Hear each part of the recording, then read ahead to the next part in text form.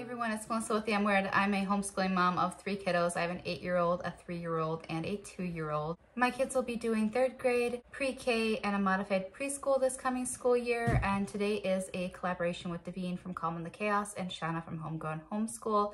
And we are talking about our math curriculum picks for next year. So I'm just going to overview all 3 of my kids on this video, and then I'll do a more in-depth video on each grade level coming up soon once I have all my items. But for right now, this is what I have, and this is my most likely plan. I just did a language arts one, and a lot of it has changed already, so I apologize for that. The main things are still the same, like all about reading and stuff, but just so you know, there are a few different changes. Also, I do have a bit of a cold. I have my water with me to try to make sure I can keep talking, but if you hear that, that's all that is.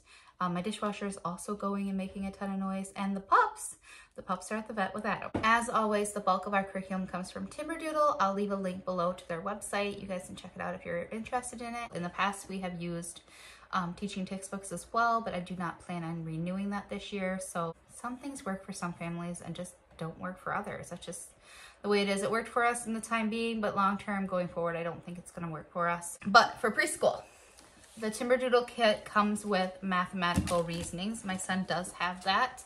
He is working on it now. I will be getting a new copy of this book for my daughter this coming school year. Basically, math is supposed to be fun at this age. We don't want to make them hate math or anything like that. And I like that. So this is made by the Critical Thinking Company. Mathematical reasoning, it's fun, it's engaging, it's a colorful book, but not any of those pages apparently, sorry. I just rip the pages out as my son does them. My daughter, she's currently 2, she does do some of these with him right now, but I will get her her own book and she can start from the beginning. But so right now my son has, like, they did this page the other day and I didn't rip it out for some reason. Oh, because he didn't do the back page. And then, so there's here, and then there's some of these fun ones, like the Can You Find Me ones. And you'll find that Can You Find Me a lot in the critical thinking STEM, the building thinking skills books. There's a lot of these Can You Find Me word problems in those ones. But simple tracing, they're fun, they're engaging. And I think they do a really good job at making it fun for the kids. The other item that comes in the Timberdoodle kit, so for the most part, other than needing a new mathematical reasonings books, I won't need anything from the preschool kit for my daughter because we have it already.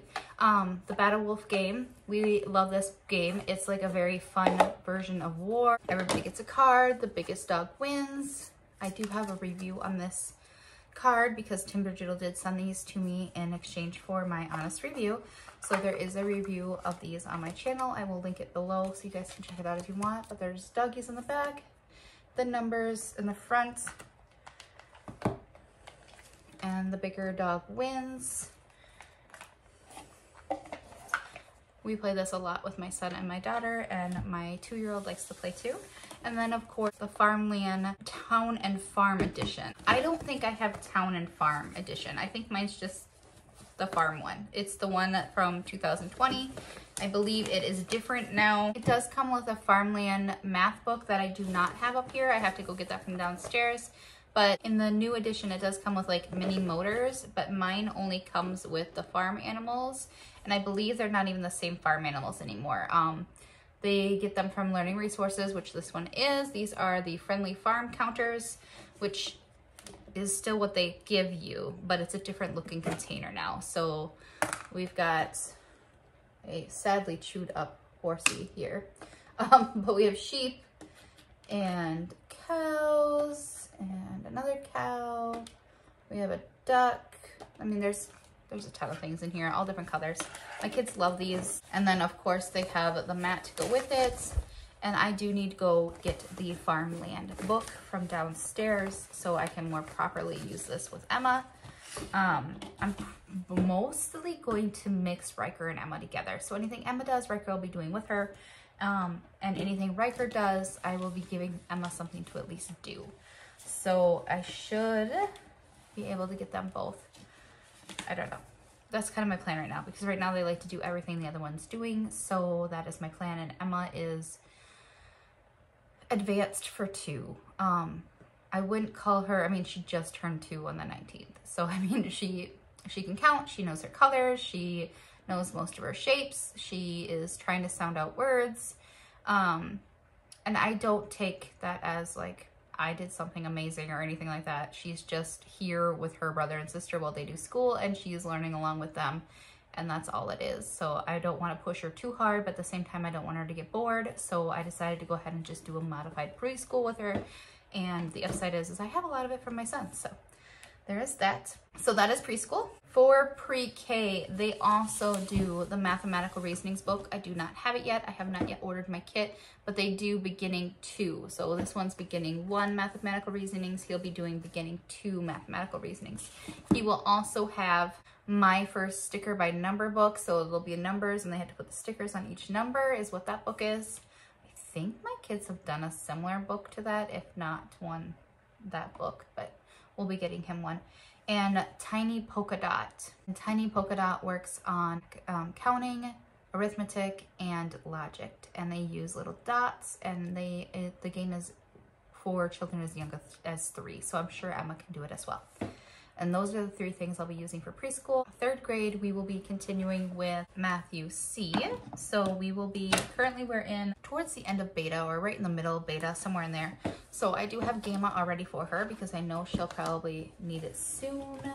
But we always tend to need the next one for the following grade, like right at the very end of our current year. So I actually have them ordered a year ahead so she can just keep going.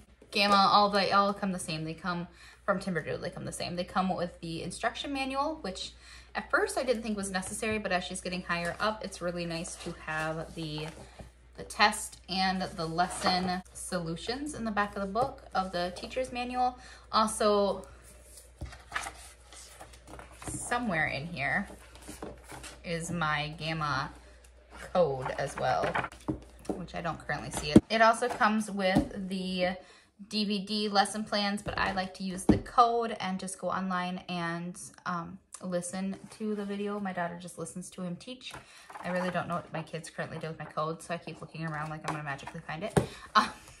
This is the test book.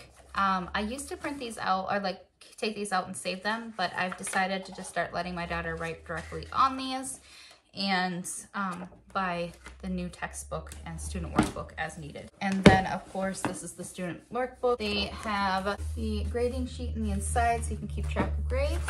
And then they have, so each lesson there's lesson 1A, and they have A through G. So lesson 1A, B, and C are all lesson practice. Lesson D, E, and F are systematic review, and then G is always application and enrichment. So G is always going to be a lot harder and more difficult, and usually I like the systematic review because it goes back a couple chapters as well over what the kids has learned this far. We always do lesson A, sometimes lesson B, and then we always do 1 or 2 of the systematic reviews. And then if the application and enrichment is something my daughter really wants to do, she will do that, and then we will do the test. And then inside the test is a test for each chapter, and then also unit tests along the way that'll go over all of it. So you'll know if your child is learning things and keeping up with things. The other 2 things that come with the Timberdoodle 3rd grade kit are going to be Moby game, and I do have one from a previous year, but I do not know where it is at the moment, so I don't know if my kids have it or where it is. And then the other thing is the wrap-ups for multiplication, and I do have the addition and subtraction wrap-ups from previous ones. So essentially, you have start on 3. 3 plus 1 is 4, then 6 plus 1 is 7, 10 plus 1 is 11, 5 plus 1 is 6, 1 plus 1 is 2, and then you put it towards the end down here like this, and then when you go on the back, you can see that it is correct. I don't know if it's gonna go, but as you can see on these other ones, it has these little ridges where it should go, and as long as you line up, then you know you got it correct. One last thing I wanted to let you know. Matthew C does come with lots. I just pull out a chunk, so these are the 100 ones. She just never uses these. I pulled out 4 of them. I'm sure she'll start to use them more. But so far, I haven't needed the whole box. The box is stored above my son's dresser. And then I use an old wipe container. Like it has the thing on the top. And I just throw in like 4 or 5 of each piece all the way to 10. She's got 2 10s, 2 9s. I think I got 2 of everything in here. 8s, 5s, except for like the smaller numbers. So like these bluer ones, she's got 3 of those. She's got 3 of the yellows. She's got like 3 of the pinks. Those are the 3s. Same for the 2s, but then she's got like 4 of these green ones, but I think there was like 5 or 6 in there. This makes it so A, they don't lose as many pieces on me. And as like, if these get too low and she needs more, I just go grab a few more and drop them in here. But B, it also means I'm not having to try to like keep that whole big case worth of blocks in my school cabinet or trying to keep track of that many pieces. So 90% of our pieces are still tucked away. So I don't think I would ever need additional pieces for my other 3 kids because I think there's more than enough for them to share. Especially, I know some people say they get a new set for each kid, but honestly, my kids never seem to need that many of them. What I'll need is to figure out where I got this white container at 9 years ago and get 2 more of those. That is how we keep our Matthew C blocks organized and where we can use them easily. But if you have any questions for me, that's what we have right now for our math for this coming school year. And I will talk to you guys next time. Oh, and don't forget to check out the playlist or Daveen and Shauna's channels. If you like these kind of videos or want to see what we're going to be doing in the future, please go ahead and hit the subscribe and like button, and I will talk to you guys next time.